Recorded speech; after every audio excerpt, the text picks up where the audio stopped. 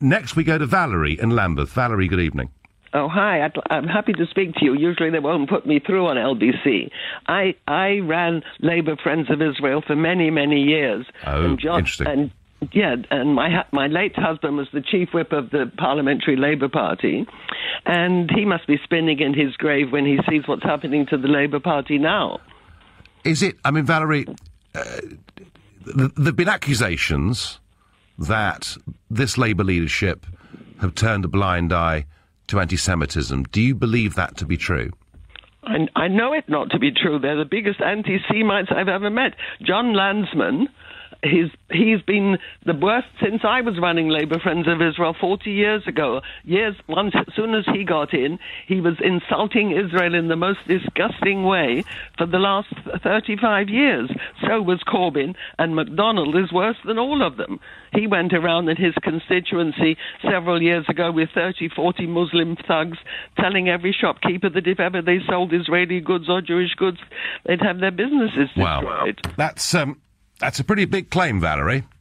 I mean, you're really saying that some of these people have been linked to thuggery on that level? Yes. Wow. I don't know. I don't say it. I know it.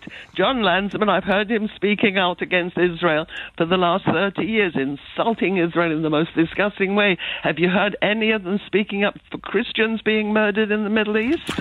Well, to be fair, no, I haven't. But okay, there may be some people in the Labour Party who, and you're right, there has been a campaign to try and boycott all Israeli goods, and I understand that. But surely, Valerie, that doesn't represent the Labour Party as a whole.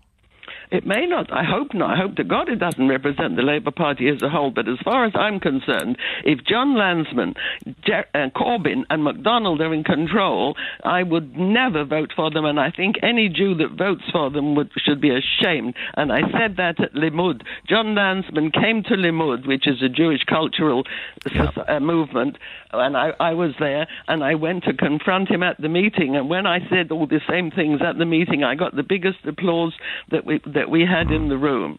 The people are disgusted at them. They're the worst anti-Semites you could possibly find. Right, so you want them to go, basically? I want them to go. I want them to... I've voted Labour all my life, but as long as they are there, I can never do so again.